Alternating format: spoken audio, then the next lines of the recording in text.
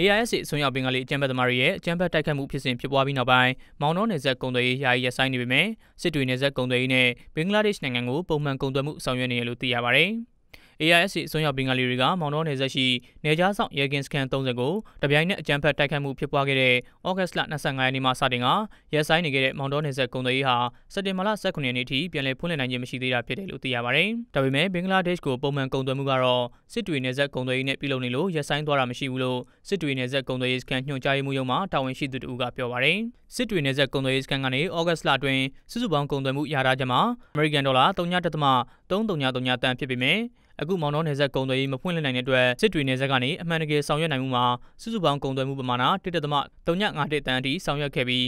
ရာထချက်ပေါ်ဆောင်ရွက်နိုင်မှုရာခိုင်နှုန်းအပြင်350.33ရာခိုင်နှုန်းထိရှိခဲ့တယ်လို့သိရပါတယ်။ဒါအပြင်စက်တင်ဘာလအတွင်းရာထချက်မှာလည်းစုစုပေါင်းကုန်သွယ်မှု3.253တန်သာဖြစ်ပေမဲ့အမှန်တကယ်ဆောင်ရွက်နိုင်မှုမှာတော့စက်တင်ဘာလ15ရက်နေ့ထိမှာတင်ကုန်သွယ်မှုစုစုပေါင်းပမာဏ3.913တန်အထိရှိနေပြီဖြစ်တယ်လို့စစ်တွေနယ်စပ်ကုန်သွယ်ရေးညွှန်ကြားရေးမှူးရုံးမှသိရပါတယ်။လက်ရှိမှာစစ်တွေနယ်စပ်ကုန်သွယ်ရေးဖြင့်ရေဂျုံငမြစ်ချင်းဂျင်းအဲမထ25ရာခိုင်နှုန်းစံဇီးယိုစတာတွေကိုတင်ပို့နေကြောင်းနဲ့သွင်းကုန်ပိုင်းမှာတော့တီရှပ်ဒန်ရီတကောင်ပလတ်စတစ်ရေတိုင်ကြီးလူသားစပင်တို့ဖြစ်တယ်လို့သိရပါတယ်။မောင်နှောကနေဘင်္ဂလားဒေ့ရှ်ဘက်ကိုကုန်ဆက်လေတွေအဝင်မရှိပေမဲ့စစ်တွေကနေတော့တန်1000ကျော်သင်းမောကြီးတွေတောင်သွားနေကြောင်းဘင်္ဂလားဒေ့ရှ်နိုင်ငံစိတ်ကမ်းမှာအလုပ်သမားနေလို့သင်းမောကြီးတွေဆိုတပတ်အထိကုန်ချရတာဖြစ်တဲ့အတွက်သင်းမော10စီးကျော်လောက်တန်းစီစောင့်ဆိုင်းနေရတာတောင်ရှိရလို့နယ်စပ်ကုန်သွယ်ရေးကုန်ပစ္စည်းများကိုပို့ဆောင်တဲ့သင်းမောတစ်စီးမှာရေရင်မှုတအူးကပြောပါတယ်။ဒါပေမဲ့မောင်နှောကနေကုန်သွယ်မှုရုတ်တရက်ရပ်ဆိုင်းသွားတဲ့အတွက်ဘင်္ဂလားဒေ့ရှ်ပို့ကုန်တွေကုန်သည်တွေလက်ထဲမှာပိတ်မိနေတယ်လို့တော့သိရပါတယ်။မောင်နှောနယ်စပ်ကုန်သွယ်ရေးရပ်ဆိုင်းသွားတဲ့အခြေအနေမှာဒီဘက်မှာငမြစ်ချင်း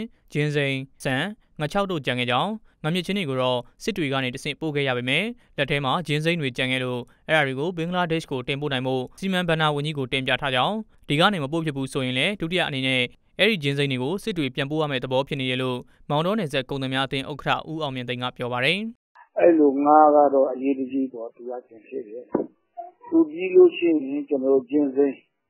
ကလည်းတာရှိတယ်ဒီကမှမဟုတ်တာကြာလာရင်အပြင်တွေဖောက်မှာပေါ့။အဲ့ဒါသူပြီးလို့ရှိရင်ကျွန်တော်ဆန်ကတော့ဂျင်းစိန်ကိုစာလို့ရှိရင်ဆန်အနေနဲ့တော့တာရှိတယ်ပြီးလို့ပြောလို့ရတာပေါ့သူလေးတုံးလေးလောက်ဆိုလေးလာတော့မှာပေါ့နော်။အဲ့ဒါရင်တော့မှငါ6ပေါ့။6ကတော့နည်းနည်းဘိုးကြီးပုဂ္ဂိုလ်လေးပုဂ္ဂိုလ်ခက်တာပေါ့ဗျာဆာလို့အဲ့ဒီခါကျရင်ကျွန်တော်ကမလုပ်ရလေဆိုလို့ရှိရင်အရေးကြီးဒီခေတ်ရိုက်တာတွေနဲ့မြင့်ချင်းတွေအရင်ဆုံးရှင်းထုတ်ရတယ်။အဲ့တော့ဘင်္ဂလားဒေ့ရှ်ကိုမပို့နိုင်တဲ့အတွက်အဲ့ဒီကိုစစ်တွေဘက်ကိုပြန်ပို့ပြီးမှစစ်တွေကအဲ့ဒီတစ်ဖက်နိုင်ငံဘင်္ဂလားဒေ့ရှ်ကိုပို့တော့လောနဲ့စီရတယ်။အဲ့ဒါစီစဉ်ပြီးလို့နည်းနည်းပေါ်ပြီးတော့စားတော့တာပေါ့ဗျာ။အဲ့ဒါတော့ရှင်းထုတ်ပြီးတို့ကျွန်တော်လက်ထက်မှာပိုင်ပေါ်မှုကြံဖြစ်တာကအဲ့ဒီဒီစင်းကပြည်လို့ရှိရင်အခုတော့ဒီရအရေးကြီးမှာတော့ကျင်းကိုလေဒီမှာနည်းနည်းလေးကျွန်တော်တို့ကဒီမှာဒီဇက်ပုံလေးပြန်ဖွင့်တာမဖွင့်တာထက်စားလို့ရှိရင်ပြန်ပြီးတော့တဲဝင်လာတာမဝင်လာတာထက်စားလို့ရှိရင်ကျွန်တော်တို့ကလက်ထက်မှာကျင်းရှိတဲ့ပြည်လောက်ကိုပြန်လာလို့ပြန်ပို့ချင်ဒီကိုတည်းလေးကျွန်တော်ဒီနေစီမံဘဏ္ဍာဝန်ကြီးကိုလည်းကျွန်တော်ပြောထားပြီးပါပြီစီမံဘဏ္ဍာဝန်ကြီးကလည်းပြည်ဆိုင်အလုံးစုံလေးရှင်းဒီလိုပြောရမယ်နည်းနည်းဖြစ်ပါတယ်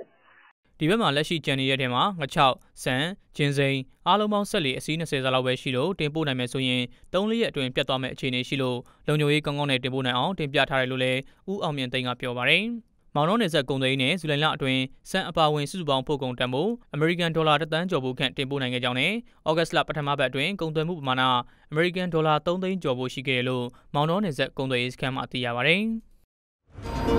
။